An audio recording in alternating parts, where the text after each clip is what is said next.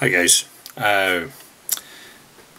welcome back and welcome to any new people that are joining us. Tonight I'm going to tie an American fly.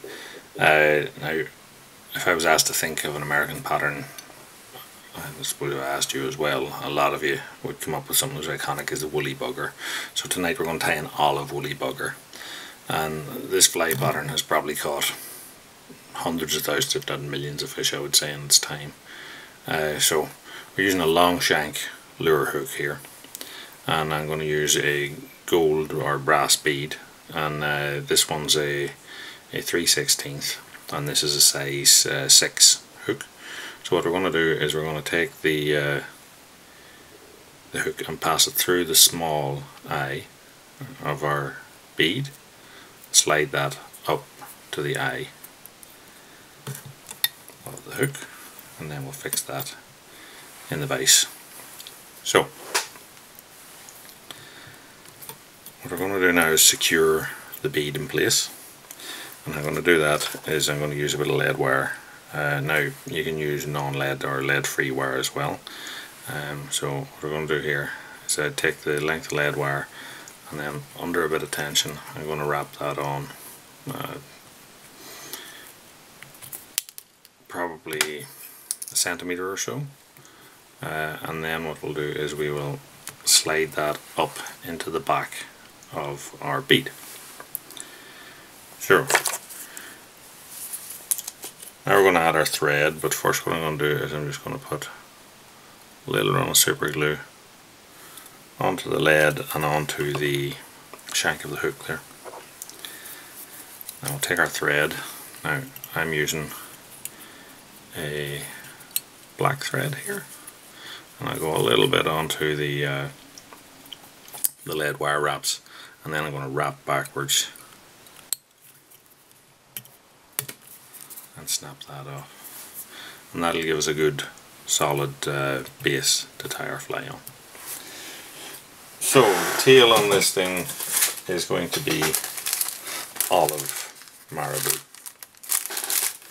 So there's a variety of ways of tying bugger tails in. We'll maybe do that over a couple of different videos. So what we're going to do here is I'm just going to take an olive marabou, and I'm going to strip a side of it, and we'll use that. So we'll strip side, and then we'll just create one bunch with the whole thing, and then I'm going to cut off all those rough ends.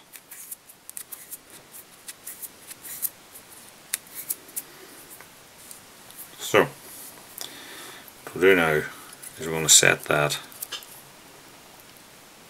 up here on top of the shank, and then I'm going to wrap back over it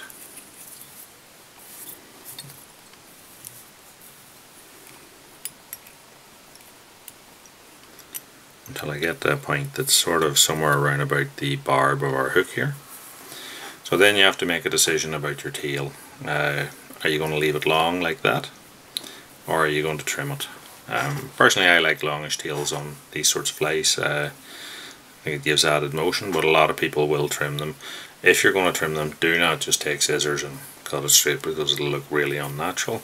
So what you want to do is rip the tip off. So hold it tight in this hand, rip it off. As you can see, it gives us a more natural sort of a less blunt end to the things. So another tip now before we go on any further is I find that flies that have marabou tails, and therefore marabou tied in along the shank, do tend to rust your hooks. So what I would tend to do here is, while that's still fairly loosely wrapped on, is to just take a clear varnish, a thin one, and just let that soak down into the shank of the hook.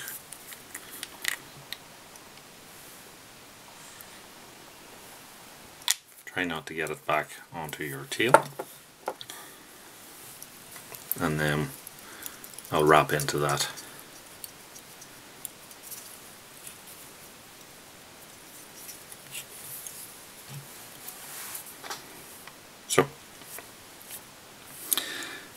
Now we have to decide on body. So a lot of these flies are using chenille as a body. So I'm going to use a chenille, and then I'm going to palmer a hackle down it. So once you palmer a hackle, you have to decide how you're going to fix that in. Some people will tie it in here at the base and just wrap the hackle forward. Looks grand, don't think it's overly strong. Some people will head back and then they will they'll use their thread to come through it, but what I'm going to do here is I'm going to attach a wire. So a wire rib. Here I'm using a gold wire, although if you want to in keep with your olive theme you could use an olive wire. And then the body we're going to use an olive chenille. So I suppose there's lots of different types of chenille. So this is a very tight suede chenille. This also is marketed as a suede chenille, but it's a much more open sort of construct of stuff. So again, that's up to yourself as to which one you would choose to use. So we're going to use the tighter olive suede chenille for this one. What I'd do is I would just strip a bit of the core. You can see that. Then tie it up here, well out of the way of it, and then I will pull the chenille back so that the core, the empty bit of the core, is just level with the back of my fly here. And then that means that I don't have any lumps or bumps to wrap over, and I should get a nice smooth body. So now what we want to do is take our chenille and wrap it forwards in touch and turns to create a nice even, hopefully, body.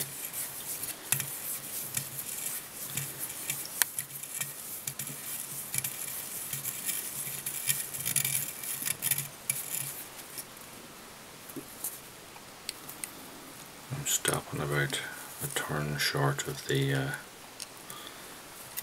head here.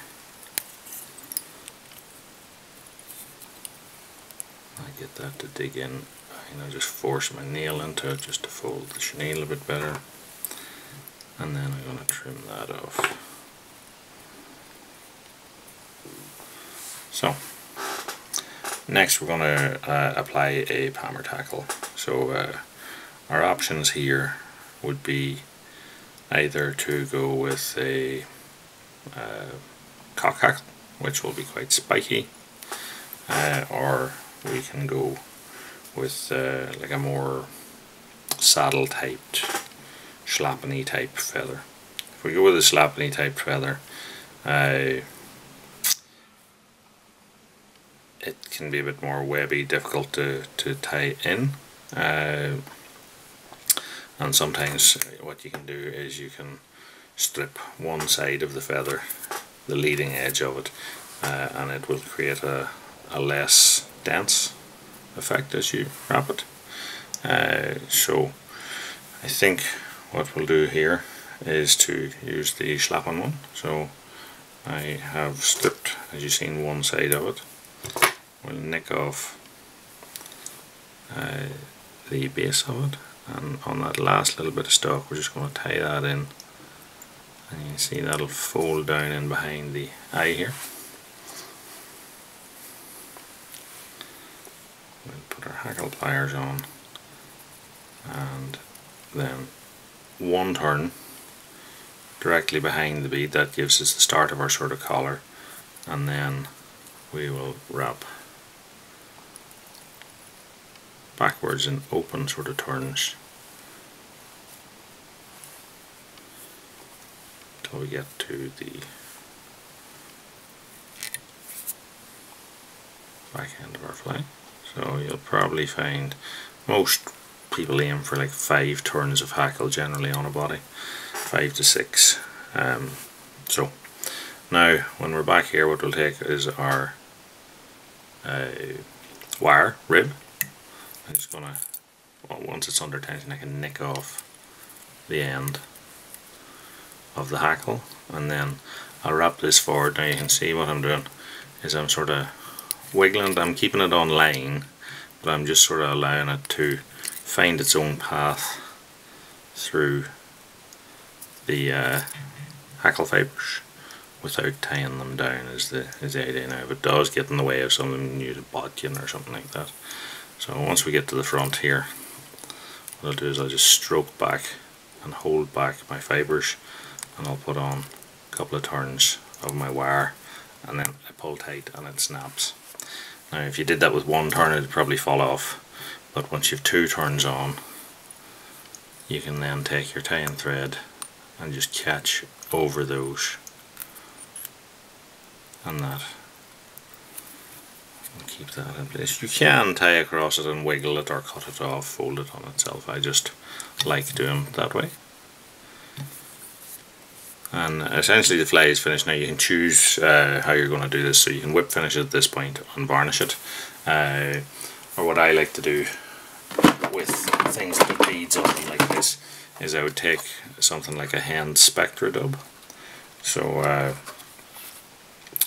I would take something along the colour code that we're aiming at. So this is like an olive hand Spectra dub, and I'll just put a little bit of that onto my thread, and then I'm going to take my super glue on a little brush.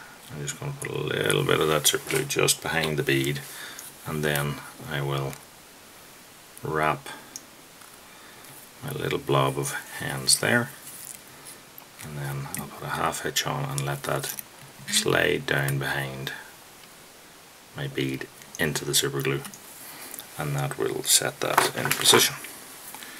Then we'll trim off our tying thread, and that is our fly tight. As you can see, the little hands just, it neatens up the head behind the bead and doesn't leave you that sort of dead space. So now just take a little bit of clear varnish. You use your super glue again and just let that soak into that tie-in point of that. So that is our olive woolly bugger tied. So